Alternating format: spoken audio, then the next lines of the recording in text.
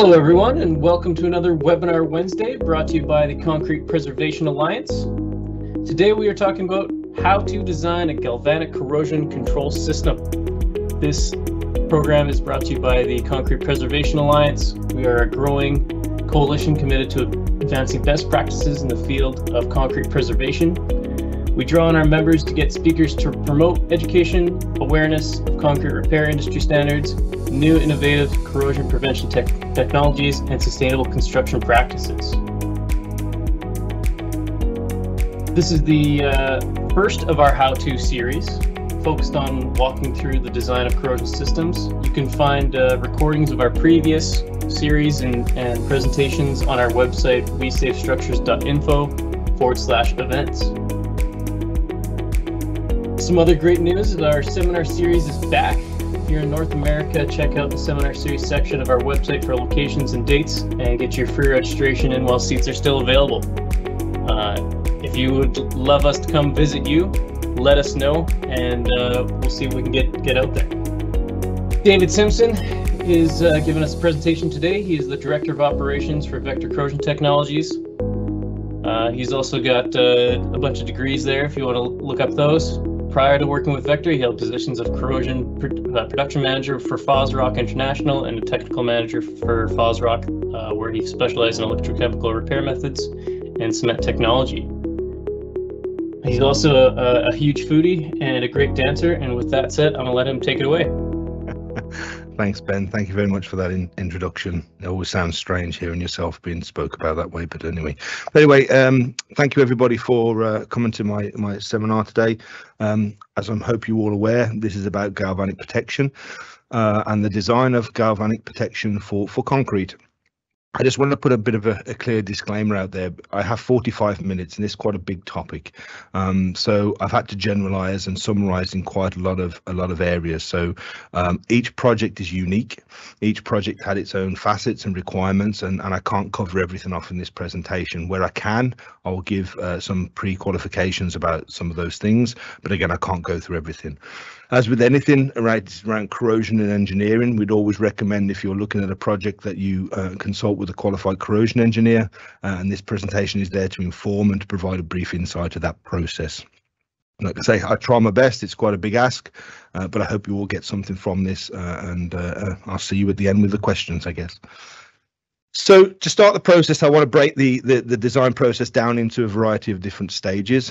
So the first stage really I want to talk about is, do we have a corrosion issue? It seems basic, it seems a silly question in some respects, but again, it's really important that we understand the root cause really and how we define that problem first and foremost, and that requires testing and evaluation and understanding of the structures that we have. While a lot of the things we'll talk about today are technical in nature, there are a lot of constraints and restrictions that can be commercial and affect the design that are not technical in nature. And again, I want to go through that because, again, it's a very important part of the design process. And then we have to think about what we're trying to achieve. What information do we want, do we need to do the design in the galvanic system? We'll go through that. And then I'll go through two specific examples. One is a galvanic repair protection scheme, which we call cathodic prevention. And then we have a fusion protection scheme, which is a two-stage process, which is a bit more complicated. And we do two designs for that, one for passivation and then one for cathodic prevention. And then at the end, I'll summarize, and then we'll have some questions as we go through. So really in the beginning, as I said before, we would look to say, well, do we have a corrosion issue? Because corrosion is not always the primary cause of concrete deterioration. I'm hoping a lot of you are engineers out there and have seen some of these things, but it's good to summarize. We have things like freeze thaw, which is the bottom left-hand picture here, where we have the cold cycling breaks down the cover of the concrete, can expose the steel, and then corrosion can become a secondary effect of that. We then have structural design issues like loading issues, cracking, dynamic cracking of structures, which obviously breaks down the concrete, gives a space for chloride, moisture and oxygen to get down to the steel, and then corrosion can become a secondary effect after that. We then have ASR, alkali silica reaction, which again breaks down that concrete cover and can accelerate corrosion. And then finally we have sort of chemical tech on the right hand side here, which again it's the concrete issue, not the corrosion. The corrosion is secondary. So understanding whether you have a primary or secondary corrosion issue is really important when we're looking at a structure from the outset. One of the biggest things we have to do as corrosion engineers is ascertain risk. As any engineer would want to do, we deal in risk and risk management, and the only way that we can look at risk is by evaluating the structures we have. And we have a number of techniques that we use. I don't have time to go through every one individually and go through that, but things like carbonation, chloride, concrete cover, petrographic XRDs, half cell potential mapping are the common ones, and delamination surveys that we come up with. There are others out there, and I'm not saying this is a complete list, but those are the ones as a corrosion engineer we tend to look at in a most common basis. Now, you'll see as I go through this webinar that I'm going to reference a number of other presentations that have come before me. They are very detailed in a lot of the information that I'm going to provide, and I would urge you all to use this as reference material. Once you go away, you have access to this presentation. You can go back and go into as much detail as you see fit. So this presentation here from Brian Pales that was done a couple of years ago now is a really good one to look for all of these techniques, non-destructive and destructive techniques for evaluating concrete. But as I said, we're trying to do is assign risk, and we try to understand that risk, because the problem we have with reinforced corrosion in most cases is that it's not uniform over a structure. Okay, and the reason why it's not uniform is because we have variability in things like concrete cover and therefore protection levels, because concrete cover is the primary defense mechanism that we have for reinforced concrete and steel in it. We have variability in water exposure and therefore chloride contamination. We have structural variability, which can exaggerate both of those, and then we also have variability in concrete quality during construction. And we have to remember it wasn't that long ago that we were including chlorides already in the mix from new construction. So again, all of those things will give us variability, and what we need to do is address that variability and divide the structure into subzones so that we can deal with them all independently and correctly. Now, without that information, it becomes very difficult, and what we end up doing is assuming, and that normally either means we overprotect or underprotect, and both of them have consequences that we have to consider when we look at the data that's available. But again, concrete testing is a vital part of the design process. Here's one example of concrete cover.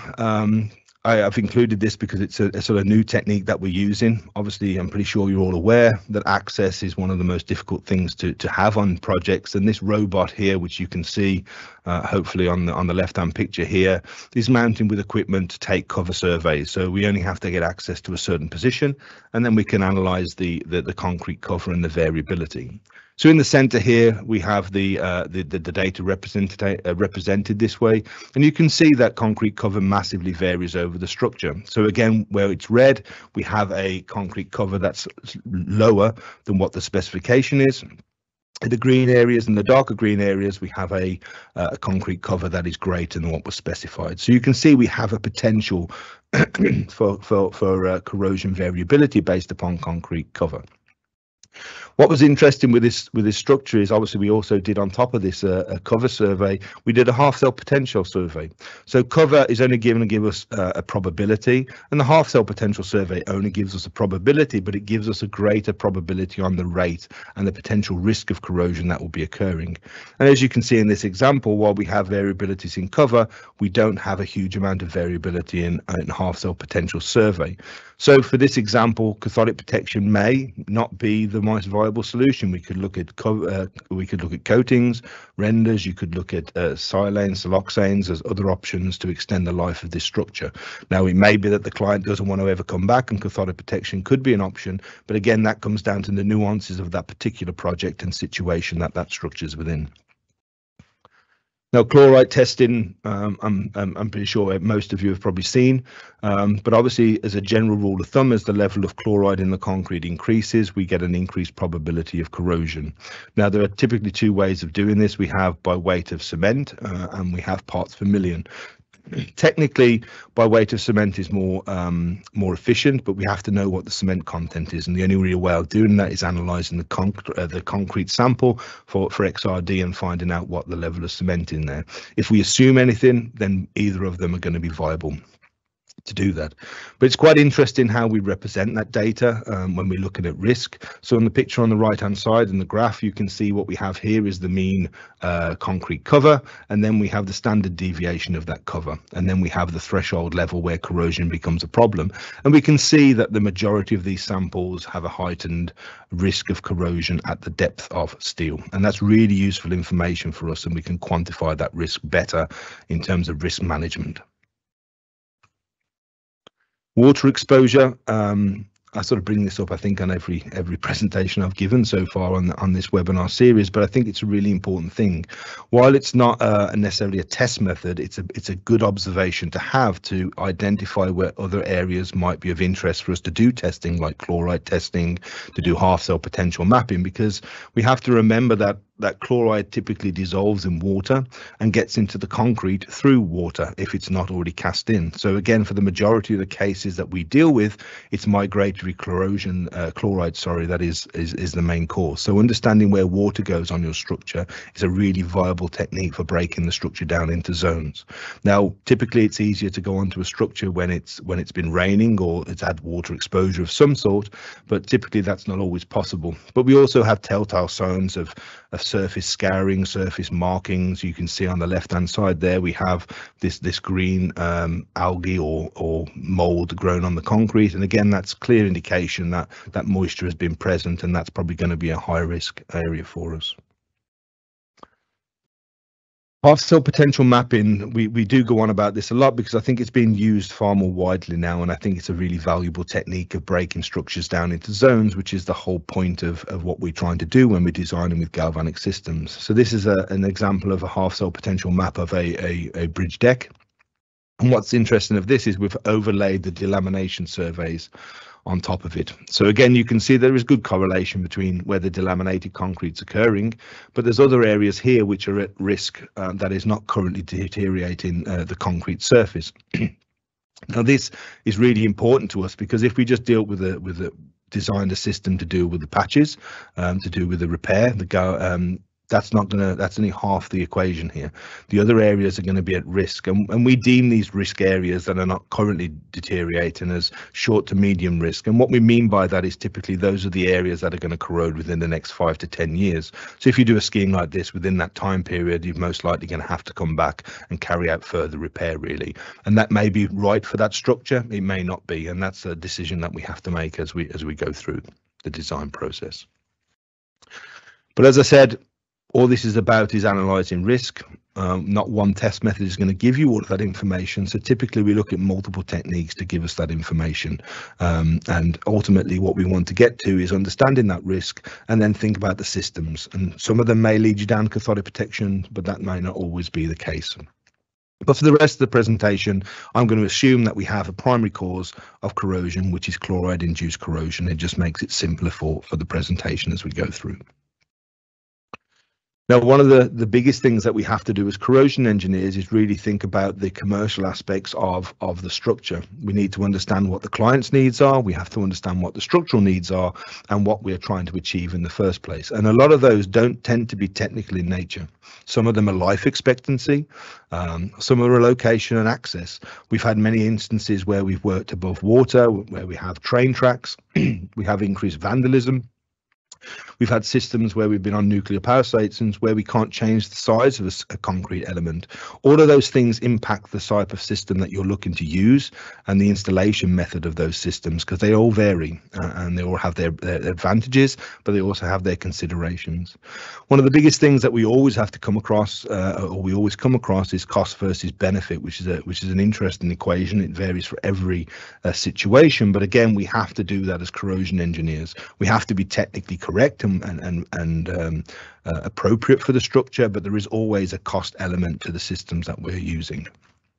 There may also be monitoring and maintenance requirements above and beyond what we're thinking for the system, but there are also health and safety considerations for particular situations, and also environmental impacts. We've done work on sea life centres where we've protected tanks, and some of those tanks contain sharks, and there are magnetic field issues that have been raised in the past. So again, that's more of a technical one, but again, it's more an environmental one in terms of leachate and everything that may occur from that type of environment. And I think it's an important point to raise to everybody that it's not just the technical things that we have to deal with when we're doing a design. But ultimately, within Vector, how we approach it, we try and break these structures down into 3 distinct zones. We have a zone 1, which is at the top there, where we have concrete deterioration that we can visibly see. We know repair has to be done, and immediate action has to be required. And that's an area where we look at incipient anode as the highest risk area, especially with chloride contaminated concrete. So we're looking for systems to make that repair stable, which is the first and longest use of galvanic anodes in concrete repair, or in concrete as a whole. We then look at stage zone 2, where we have concrete deterioration, which is not present, but through our testing and evaluation, we've identified that corrosion is at a short to medium risk, which, as I said, corrosion is likely to be visible within the next 5 to 10 years, resulting in further concrete deterioration and structural deterioration. And then we have concrete deterioration that is not present again, but again is a much lower risk for us. And at that point, it depends on the structure, depends on the requirement of the client, whether some sort of cathodic protection or other system may be viable for the life extension that they're looking for. But again, that's going to be varied dependent upon the structure and the situation that you find yourself in. Now, the first use of galvanic anodes are 24 years old now, and a presentation that was given again a couple of years ago by Dr. George Sergi is a really interesting one that goes through a lot of the evolving of the technology as a whole in terms of where it's come from and the monitoring of that information over the past 20 years. And most of the new design techniques that we use with galvanic systems have come from the analyzing of that data. And again, this presentation is a really good reference material for you to go back and look at if you want to learn more about incipient anode formation, the performance of galvanic anodes long term, and how we've come to where we are today in their design and use and predictability of their performance. But incipient anode formation, if you aren't aware, is the accelerated breakdown of a patch repair. So we come along, we do a repair, and within a short period of time, you'll find that outside of the repair will break down, and that continues, and you have to come on site, do more repair, and it gets larger and larger and accelerates in rate. And that's because of the imbalance that we set up between chloride and non-chloride areas when we're doing patch repairs. Again, I haven't got time to go through the whole mechanism. I'll just refer you to George's presentation. Again, hopefully a lot of you on this call have seen that and have witnessed this to yourselves, and you're aware of the problem. But as I said, it's the first use of galvanic anodes in reinforced concrete, and it's an example, the first example I'm going to give you today in terms of the design process. So galvanic repair protection is what we classify as cathodic prevention. We're preventing corrosion from occurring on the outside of the patch. So the first element is identifying and analysing the root cause of problem, which we've gone through. We look at structural zoning, which we've also gone through. The next phase really is at risk classification and current density requirements, because obviously at the end of the day, the steel wants to accept current, or needs to accept current, to provide protection. So that's the most important element, is setting up that risk classification and how much current density we need to design for. We then have to take into account climate considerations and temperature considerations, because it has a big impact on the life expectancy of galvanic systems. We then look at the steel reinforcement evaluation and the steel density calculation, because obviously the more steel we have, the more current we need to provide. The less steel, the less current per area. So again, that's a really important consideration for us. Then we look at the current density prediction with time, and then finally we come to zinc mass qualification. Now, if any of you know me personally, you know I have a big bugbear about zinc mass. Zinc mass is important because we need zinc in a structure. However, you'll see that it's the last qualification item on the design process, and that's because we design our anodes to last a period of time. Zinc mass is important, but as you'll see in the further slides that we have today, it is not as important as you may think. And if there's one thing you go away with today, is I want you to go away with understanding that more zinc is not necessarily the right thing that you're doing. But we'll come back to that as we go through the presentation. Now, there was a presentation given by Dave Whitmore at the back end of last year, which was really well attended and sets out a lot of the design parameters that I'm going to summarize today. So again, as with Brian's presentation, George's presentation, and Dave's, I would reference you go back to that because it sets up a huge amount more detail of the individual items that we use and why we use them and how we've come to those elements of the design process. So things like surface area to mass ratio, efficiency, galvanic aging terms and where they come from. Again, it's all covered in there, and I would reference that and refer to that as much as you can because I think it's a great reference material for everybody. But all of that information that Dave presented in that presentation gave us what we have now within our data sheets. Okay, so our data sheets look at risk classification, and for repair scenarios, chloride concentration is normally the easiest one for us to identify, and it's typically the one that we use to break a structure down in terms of risk categories within corrosion. But typically the ISO standard and soon the NACE standard, I believe, will have this recommendation for cathodic prevention, which is providing a current density of 0.2 to 2 milliamps per meter squared. Sorry for the units. I'm sure you can do the conversion there. There's a little bit of conversion in this table as well. Now, you'll notice that our minimum current density starts at 0.4, and that's because we believe 0.2 is only really relevant for new construction where no chloride is present. Now, there's another webinar series, another presentation being done in a couple of weeks by Dr. George Surgis specifically on new construction, and again, I would refer you to that in a couple of weeks, and that gives a lot more detail in terms of the use of that 0.2. But from our perspective, we believe the minimum current density that we need to apply onto steel is 0.4. But as the chloride level increases, we need to then increase the amount of current that we apply, and that fits within the ISO and the NACE standard in terms of what we're looking to achieve. But what I want you to draw your attention to is that is the current density at end of life. It is not the current density at the beginning of the system. It's not an average over the whole life of the system. It's the average current at the end of life that we're looking to do. Because at the end of the day, protection is only received by the amount of current, not the amount of zinc that you have or anything else. The steel must receive current, and that current needs to increase as the level of risk of corrosion also increases, and that's what you can see in the table that you have. So what I'm trying to do today is just break down a little bit more of the data sheet, where these figures come from, how we've come to these figures, so you can have a better understanding of the design process as a whole.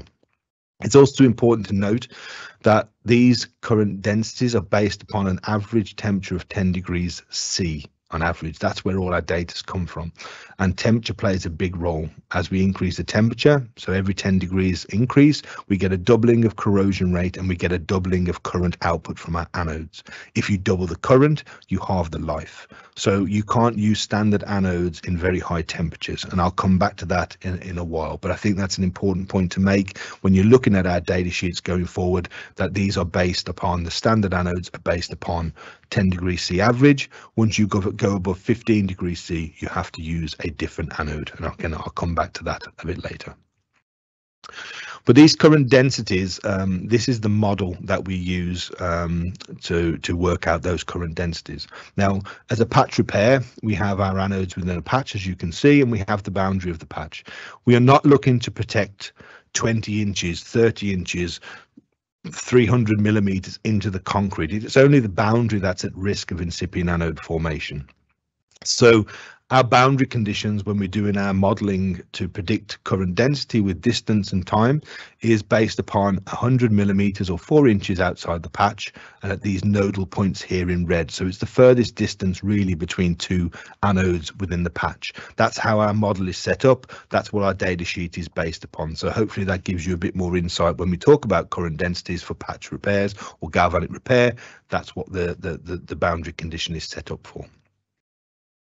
I've already mentioned this but obviously once we've understood the risk category and what current density we need, we now need to take into account where we are in the world.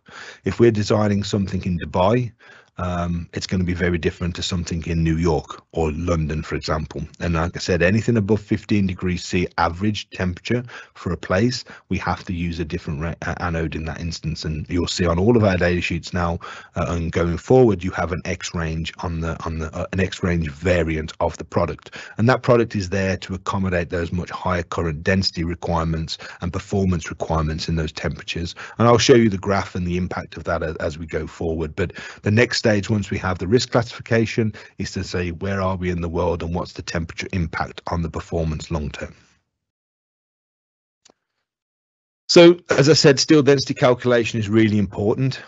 We have to apply enough current onto the steel to provide protection. The steel wants current. It doesn't care where that current comes from. It could be impressed current cathodic protection from mains when it's converted to DC. But at the end of the day, it doesn't matter whether it's ICCP or galvanic, it will accept current. And it is that current that provides the protection. So we need to fully understand how much steel surface area we have per concrete area. And it's typically calculated on a per square meter or per square foot basis. We also need to make sure during our testing phase that all the steel is continuous. Obviously, we can only protect the steel that we can connect to. If it's discontinuous electrically, we cannot protect it. So again, it's an important thing for us to understand when we're doing a cathodic protection system design. Now, this information is usually found on as-built drawings, but if anybody have ever looked at them, they're normally missing. They can be very old. They're normally scans of scans, and they can be very blurred and difficult to access. And often, what was designed in the engineering floor isn't very different to what was actually constructed on site. Therefore, a validation process needs to be taken. And again, we would always recommend that be done during the testing phase. And GPR is a really good technique to an option for that evaluation. Here's just a couple of examples of a couple of GPR scans here. Again, it's a non-destructive technique. It allows us to analyze steel. The diameter of bars we can get from that, the spacing of the bar we can get for that. Now, we will always do a validation. So typically we either do repair areas that have where steel's exposed to do a calibration against it, or we do a breakout area to do that. And at the same time, we can test continuity and see where that varies. But obviously a structure is going to have different steel contents all over it, and we have to understand that variability when we're doing our design. And those are the calculations that we have to do at the forefront of the design process. So in general, the calculation is very simple.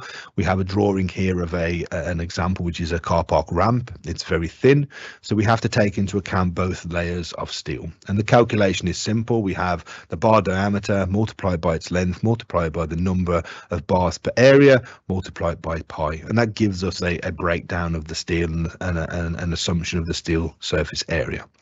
Now, this is what you will see typically in Excel spreadsheets for cathodic protection designs. And what I wanted to allude to and just point out here is we always typically include an error. And that's because we can't assess all the steel everywhere. We're looking at representative areas, and there's always going to be lapping steel. There's always going to be other rebar that's coming in. And again, you're better off overprotecting to a degree than underprotecting. Underprotecting leads to corrosion. Overprotection just leads to more protection, as long as it's not too far over. That's true. But in this instance, we typically add around 10% to the figure to accommodate those extra steel elements, and then that gives us the steel density, which you can see here at 1.2. Now, hopefully you've all seen a Galvashield XP before, but I just want to make a point that those anodes have changed significantly over the last 24 years. But fundamentally, they are the same construct. We have a piece of zinc, of high purity zinc, in the center with a fixed surface area to mass ratio, which we have changed massively over the years because we've understood the performance of anodes with time and that relationship. But then you have an activator which keeps the zinc active, keeps corrosion products soluble. And then we have a means of connecting that anode and zinc to the reinforcement to provide the electrical connection for the system to work. So the fundamental has stayed the same. The technology has just changed and improved over time. And this anode here is the XP4. So these are the anodes that we're looking to design for galvanic patch repair. So again, just coming back to it, Once we know what the chloride level is, once we know what the current density requirement is, we now know what the steel is, we can now look at the spacing to achieve that level of current density. So if we take the high risk corrosion level, which is the mid level, and we look at the steel density of 1.2, you can see the space of the anodes reflect that. And that sets the boundary conditions of those current densities at end of life. So for this level, we're looking at 0.8 milliamps per meter squared at end of life, which for our system is 20 years for the XP range. Now, if you plot that current and performance out with time, this is what it looks like. So you can see the grey area here is the extremely high scenario, and you can see what happens is the anodes start off healthy and young, if you want to think of it as people, and as we age we don't perform as well because we have things like reduction in surface area and mass, we have changes in efficiency, we have corrosion product build up in areas, and those all change the conditions around the piece of zinc which affect performance. That's what we mean when we say galvanic anodes age. Okay, and we've defined our anodes over 24 years of how they perform, but all galvanic anodes age with time. I think it's a fundamental that everybody's now realizing, and again we're using this fundamental of this aging to understand how we best make performance design criteria for our anodes. But you can see here that if we're in in the extremely high, our current density starts off as high as 6 milliamps per meter square and slowly drops off to the minimum currents that we have. Now you'll see that the anodes don't just die at that point, they're going to carry on producing current, but you're dropping below the minimum that we believe is necessary to keep corrosion at bay.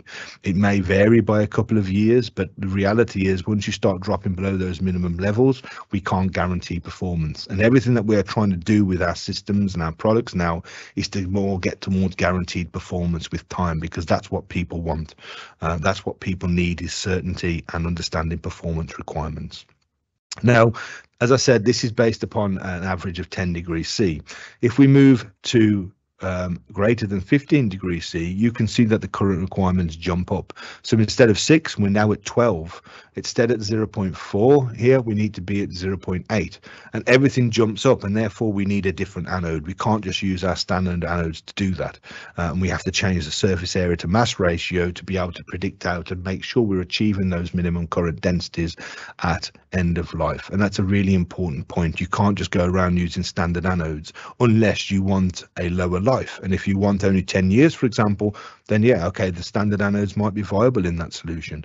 If you want 20 years or even plus with other systems, you have to design with specifically anodes that have been designed to deal with those higher current densities and loss of mass of zinc. Now, I said I would come back to mass of zinc because it is a bugbear of mine, but I want you to illustrate the point in far more detail. So if you imagine an XPT, which is the blue line here, over 20 years to achieve the current densities I've just set out, we only lose 20 grams worth of zinc. The product contains over 60 grams worth of zinc. So we have 40 grams worth of zinc, which you'd say, well, that's just waste. We don't need that level of zinc. But it's not the level of zinc that is important, it's the current output. And you can see that as the anode ages, we get a reduction in current with time. So yes, the anode will probably still produce current for 40, 50 years, but that current is going to be at a much smaller and smaller and smaller amount that you're not going to get the protection from it. So all of our anodes have excess zinc, and that excess zinc, and that's why I'm saying to you, it doesn't matter whether somebody comes up and said, oh, my anode contains 2 pounds of zinc, or my anode contains 60 grams worth of zinc. What's important is understanding how that anode produces its current with time, because the steel wants current, not massive zinc. It's not concerned about how much zinc goes into the structure. And as we modify the design process and as we understand galvanic anodes more and more, that's becoming more relevant. And I'm hoping you understand that point that I'm making, because I'm going to carry on talking about it forever, I think. So anyway, we have the spacing chart, we understand our risk profile, we put our anodes in, and then we make good the repair, and obviously then we stop the incipient anode formation for the length of time that's within the design parameters of the structure. Now, there's one thing that I just wanted to highlight quickly, because again, I'm trying to give practical advice as well as the process, but estimating the number of anodes to go into galvanic repair is typically quite difficult. And that's because the repair sizes massively vary.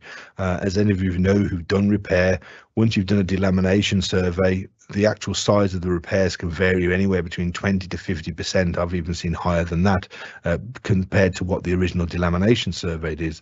And that's because often we try and clean back to uncorroded rebar. The delamination doesn't fully quantify total areas. So again, it becomes quite difficult because the larger the repairs, the less the perimeter is. So you tend to find you use less anodes as the repairs get bigger and more anodes as the repairs get smaller, which is counterintuitive, but it tends to be how it is. Now, I don't want you to go away and say, well, I listened to a presentation by David and he said it's this exact number. This is a typical rule of thumb for us, and it will vary from project to project, but we've always used an estimate of 3 to 4 anodes per square meter for an estimation of how many anodes are required for sort of bill of quantities, because I think it's an important part when we're looking at design to give estimates for contractors and anybody to price the work, that they have a rule of thumb to use, and that's typically what we use. So some of the take home messages I would like you to take from this really is: zinc mass does not determine anode output and therefore the level of protection. It's always going to be a combination of activator, surface area, zinc mass, efficiency and utilization. And again, Dave Whitmore's presentation is a very good breakdown of all of those elements, which I would recommend you look at. All our anodes pretty much contain excess zinc, and it's not because like we want the weight of zinc, it's we have to manage the change in surface area to mass ratio with time, which impacts the current output of our anodes. So again, performance is related always to current density, not mass of zinc, and we need to start designing for minimum current densities with time, and that's the only way that we can improve the design process with galvanic anodes. And material manufacturers need to be showing you, when you're doing these designs, how their anodes work and how they predict their performance with time. And we also take into account the average temperature plays a huge role in terms of longevity. We just can't use the same products and expect the same life expectancy when we're using them. So I'd like to go on now into a different design process, still a relative galvanic anode. It's Galvanic fusion. And as I said before, it's basically 2 designs in one. We have to design a passivation phase. So if you think about how corrosion occurs, we have chloride at the rebar, we have a pit that forms. By passing a very high current density and charge density on the steel, and charge is current multiplied by time, we're able to pre-passivate the steel by removing chloride, and through the cathodic reaction build up the hydroxyl line, which is the alkalinity, which is able to repassivate the steel. And once that stage is passed, we then move to a cathodic prevention or a maintenance stage, where we apply a much lower current density over a long period of time to keep the status quo, to keep the steel passive for that length of time. And again, that falls under the cathodic prevention classification of the ISO and NACE standard. And again, the big difference here is we're able to design for 30 years because we're having to provide a much lower current at a much greater period of time. And because the way the galvanic anodes work and they age with time, that's what really sets apart the fusion design process. So if we just break down the anode, because I think it's interesting to see how that's achieved, we basically have 2 anodes in one. We have a self-powered ICCP system, which is run from a battery. So again, there's no external power source there, which produces the current for stage 1. We then have a Galvashield CC anode on the top for all intents purposes, which is basically there to provide the second stage of performance over the 30-year period.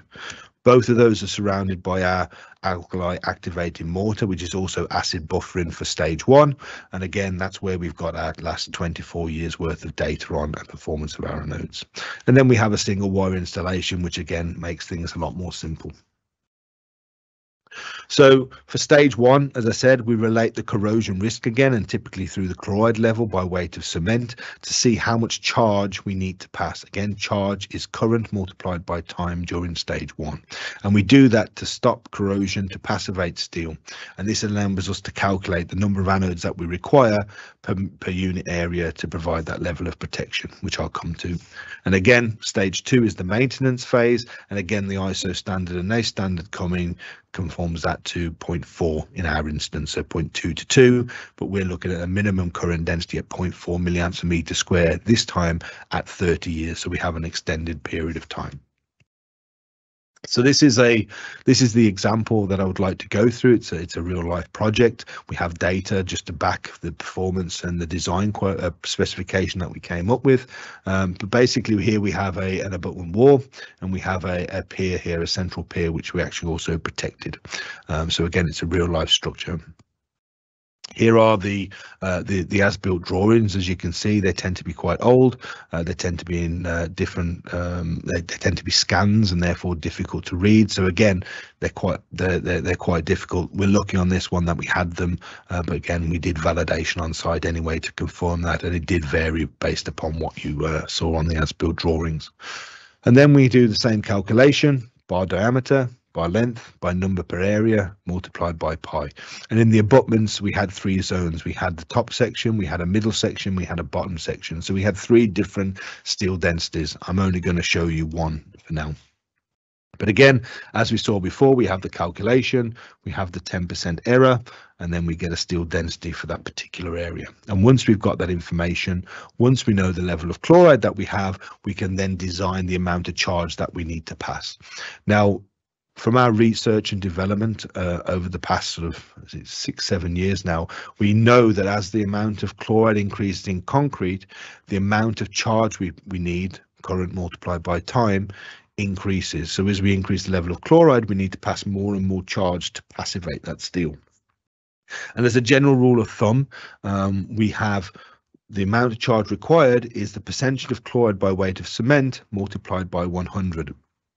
And we have a minimum on that, and the minimum is 75 kilocoulombs per square meter, and we have a maximum of around 300 kilocoulombs per square meter. So we have to be within that range, and typically multiplying 2%, as you can see here, by 100 means we're in that 200 kilocoulombs per square meter, which you can see here. Now, a standard fusion anode has a capacity of around 50 kilocoulombs per anode. Now, that's not necessarily true. They have up to 70 kilocoulombs per anode, but that varies depending on how fast we produce the current and the general temperature that we run in the anode at. So we always design to the lower end, and that works well, as you'll come to see with the second stage of the process and design. So we multiply the charge required 200 by the steel density 0.7, and we divide that by 50, which is the output of the anode, and that gives us the number of anodes required to provide 200 kilocoulombs per square area. In this instance, that will give us an anode spacing on center in a grid formation of 550 millimeters, or around 22 inches in this instance. We then go on to the second stage and say, does 3 anodes per square meter give us 0.4 milliamps per meter squared at 30 years? And in this instance, you can see it does. By using the half-life principle or the galvanic aging principle, we can see that the current goes from a 2 milliamps per meter squared all the way to 0.4 at 30 years. So that's well within the specification that we have. So it's at the top end of the range at the beginning, and it's at the bottom of the range at the end. So again, that's relative to what we're trying to achieve. And then we look at zinc loss with the 75% utilization efficiency.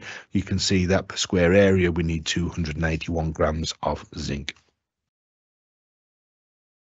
So let me just go back a second. So you can see here, even if we had more charge in stage 1, we wouldn't be able to take the anodes further apart because we wouldn't be producing that minimum current density at 30 years. Now, if you only wanted 20 years life, then we could take the anodes further apart to achieve what we need to do. But again, that comes down to the conversation. Typically, most people want the longest length of time. So again, that's what I've shown here, but there are some variations that we can make depending on what the client and what the structural needs physically are. And this is just a representation of the aging term again, going from the high level of current as it ages down to its end of life use, which again is that minimum of 0.4. And you can see here the zinc loss with time, and you can see we're well within the parameters of the anode. It has more than 100 grams worth of zinc, so we have enough zinc. And again, like I say, zinc normally becomes not really that relevant to us. We just need to check and make sure that it's okay. So once we've done those things, we then are able to produce a pre-qualification or a product specification, which then goes out to the bidders of the work. And within the design, we identify the current density prediction, say the activation method, because if you're looking for alternatives and equivalency, that's really important because not all anodes are the same. We then have to provide the galvanic agent term that has been used as a design, the anode efficiency and utilization, the temperature evaluation and performance, and then obviously at the end, the zinc mass prediction. And the material manufacturer that's pre-qualifying against the specification should be able to provide you with all that information. If they don't, I would question the material manufacturer. But again, that should be available, and they should be giving you that information up front to qualify it against the product specification and performance specification. Then typically we do the drawings. In this instance, this was a central pier. And again, you can see the variation in spacing and number of anodes based upon the steel layout, the corrosion level and the risk that's there. But again, that's what we typically produce as a pack for the design process. And this is just some of the data from the monitored site. This project, I think, is 3 years old now, and it's being continuously monitored.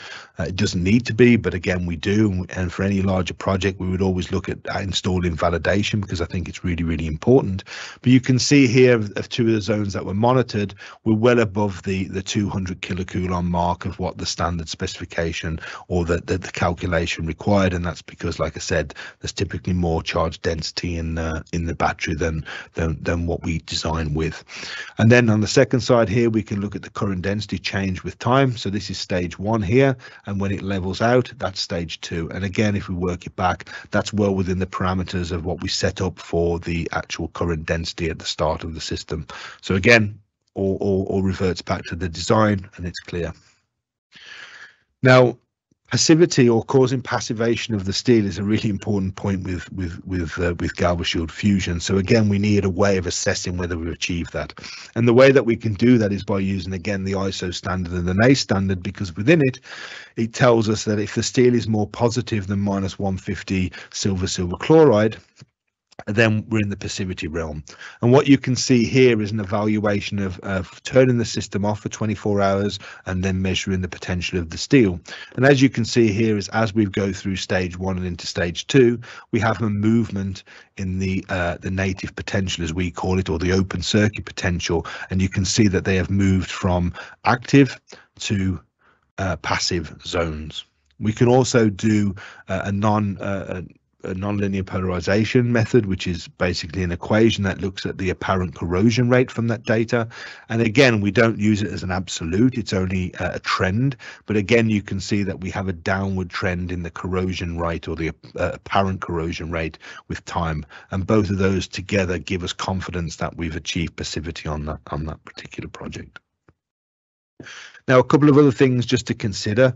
I've spent 45 minutes going through the whole process of design, and I've concentrated really upon flat areas, and because that's the easiest one to go through. But obviously, we all know that not all concrete structures are large flat areas. Columns and beams tend to be designed very differently for us, and that's because they tend to have a different distribution of steel. The steel is not distributed equally around them. And again, if you look at this here, you can clearly see this. So if we just took the whole surface area of concrete and divided up the steel underneath it and got an average, you'll be placing anodes in areas where you don't really need them. So you'll be under protecting these areas and over protecting these areas. So when we look at beams and columns in particular, we tend to break the structure down into faces and look at linear areas in that. And again, I just wanted to make it aware that there are nuances in the design. Not all concrete is flat surfaces. So again, looking at the overall design process now, obviously concrete testing is the first and most important thing that we need to do to get the data. So we evaluate corrosion risk, we evaluate corrosion variability, we look at the reinforcement, revalidation, and then continuity. And those are important points of information that we need for any design system. We then look at the commercial aspects. So again, life expectancy, budget, health and safety and environment. And therefore from that, we can then look at product selection and product type. We then do a design, a preliminary design, which basically is everything we've just gone through, which is corrosion risk, steel evaluation and zoning, steel density calculations, and then the anode design. And then we have a really important phase, which we call the review phase. So we revert it back to the commercial impacts and the setup and the boundary conditions that we had in terms of life and aspirations for that particular project.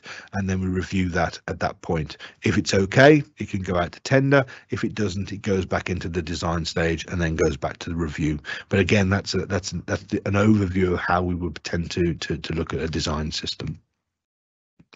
Now, my final slide before I finish really is just to make a general point, is that not all anodes are created equal. Each material manufacturer, each anode that's out there uses different activators, they use different zinc surface areas, they use different zinc masses, they have different efficiencies and utilizations, and that's imperative to me to understand the performance of anodes. So again, not all anodes are created equal, and it's up to the material manufacturers to demonstrate how their anodes work and age with time. All galvanic anodes age with time, and we need to start designing for end of life, not at the beginning or averages. And again, just remember, for the takeaway, performance is related to current density, not the mass of zinc.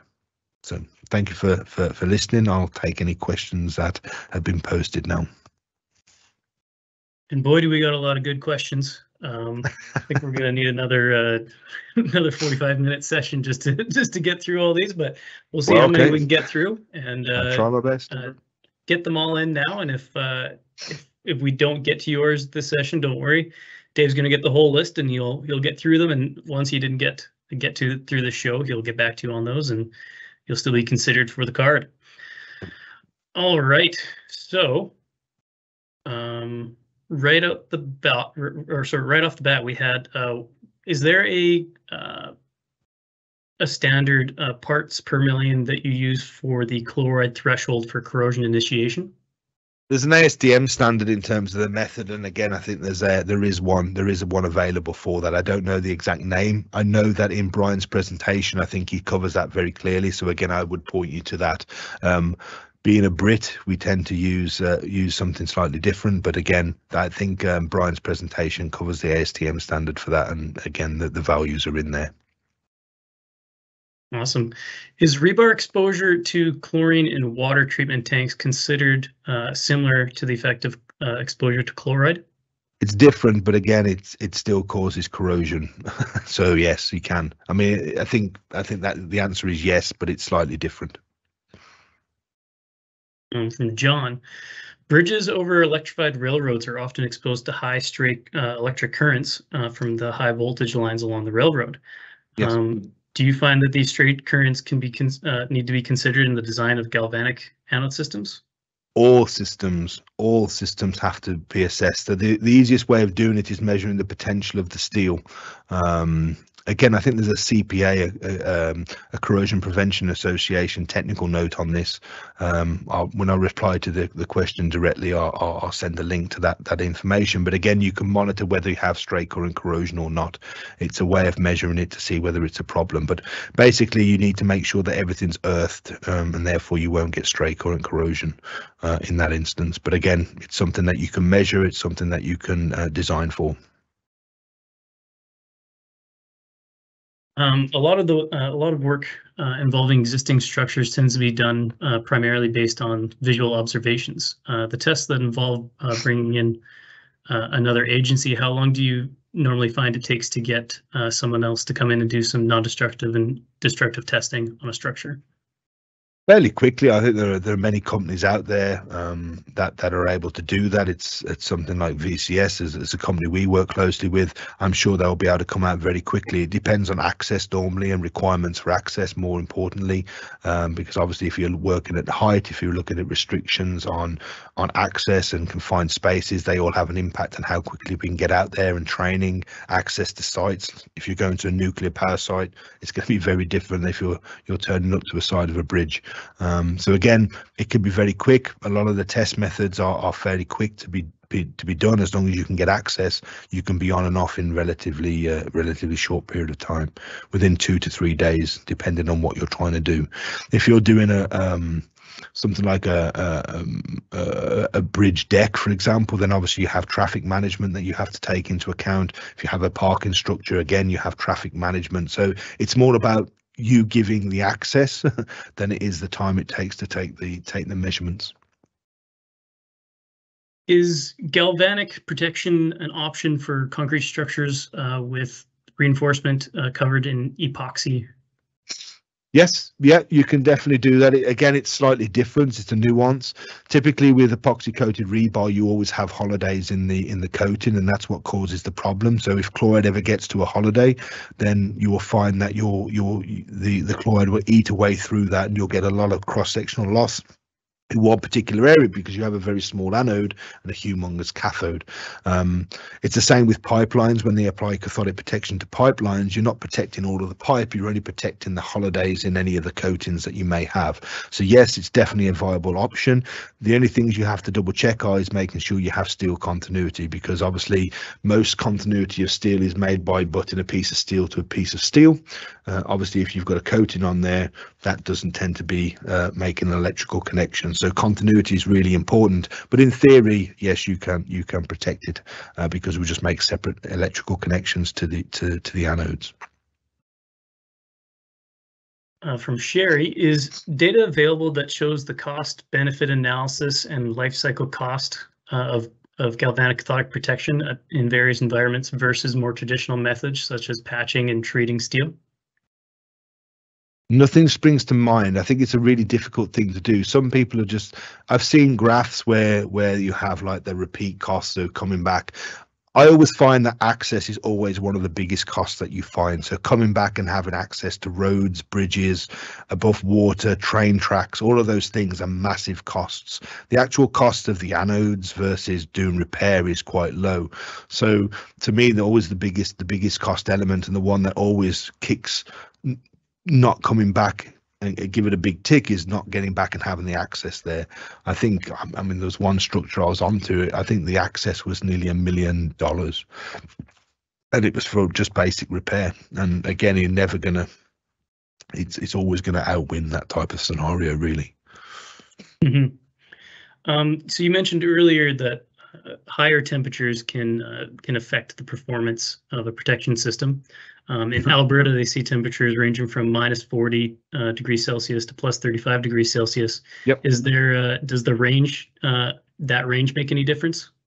It sort of does. Obviously, at that point, what you'll probably end up doing is just extending the life of the system, funny enough, because for maybe 4 or 5 months of the year, you're going to be very low temperatures. And at very low temperatures, corrosion basically stops, and the anode will produce very low currents at that point. But what will happen is, as the temperature rises, the anode performance will increase, the level of protection needs to increase. So again, you'll get the protection there. So the swing has an impact, but what you tend to find is as you drop below sort of like 5 degrees C to 0, the level of corrosion occurs on the steel is extremely low. What you tend to get at that point is concrete damage more than anything. Then as everything heats up, the corrosion rate kicks in, and then the deterioration starts. So as long as you're providing the current and the protection in the warmer, wetter months, then that's the most important part.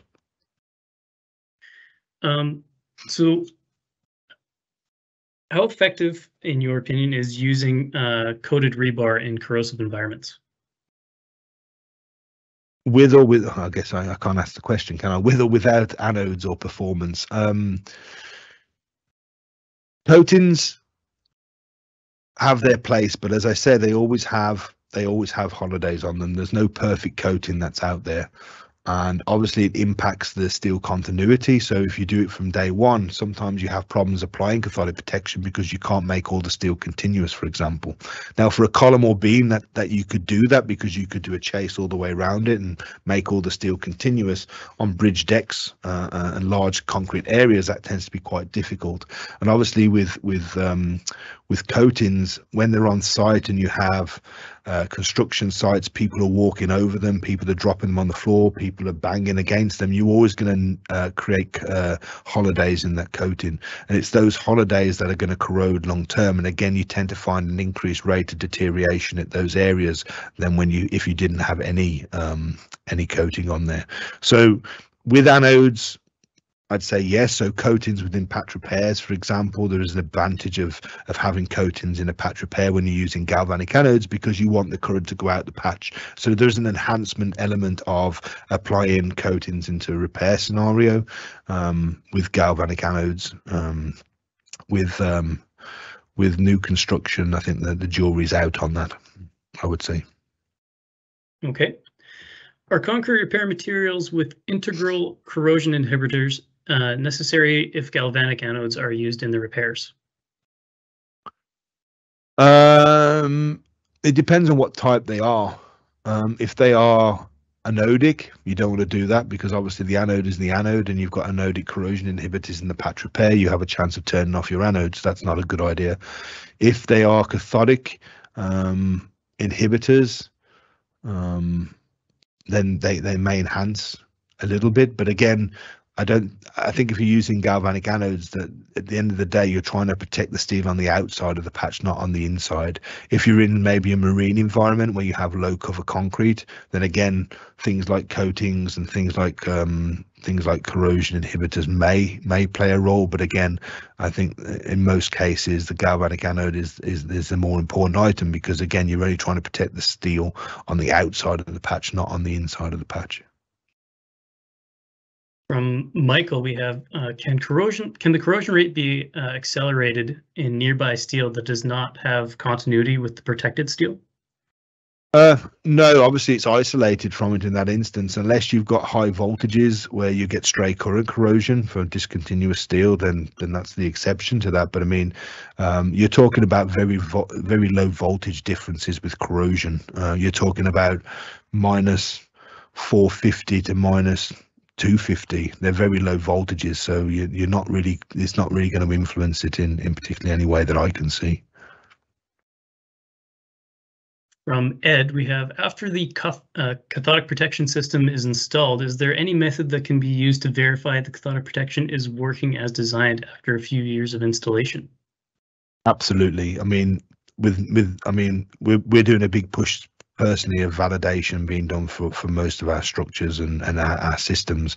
We normally embed reference cells within the structure which take the potential of the steel, and what we do in the standard set up this way, I'd refer you to the NACE standard and the ISO standard. What we look at is the difference between the on and the off potential. The NACE standard is slightly different. We look at the polarized potential you can look at, so before and after. In the ISO standard, it's more on and off, but we're looking for the difference between the ons and the offs, and if, as long as it's above 100 millivolts shift in 24 hours, we're happy that that steel is being adequately protected. But again, there's a number of criteria in the standards, and again, I'd refer you to 12696 and the relative NACE standard. They go into that, but definitely there are definitely ways of monitoring and validating performance against design. All right. We've got a lot more questions to go, but we are, I think, out of time. So we're going to have to end our Q&A section here. We will get these questions over to Dave, and he's going to do his best to get back to you all. Cool. You can find Dave after the show here with the information on the screen. Feel free to give him a call. He's not going to be going to bed in the next few minutes in the UK. Not too bad. It's 8 o'clock. It's not too bad. Upcoming, we have another webinar in actually just 2 weeks with George Sergi. He is going to be doing a very similar webinar to today's, but more focused on extending the life of new structures, something that we've alluded to on today's presentation. That is the end of our show. Thanks, Dave, for the presentation. Welcome. Everyone have a great day, and let's save some structures. Thank you all.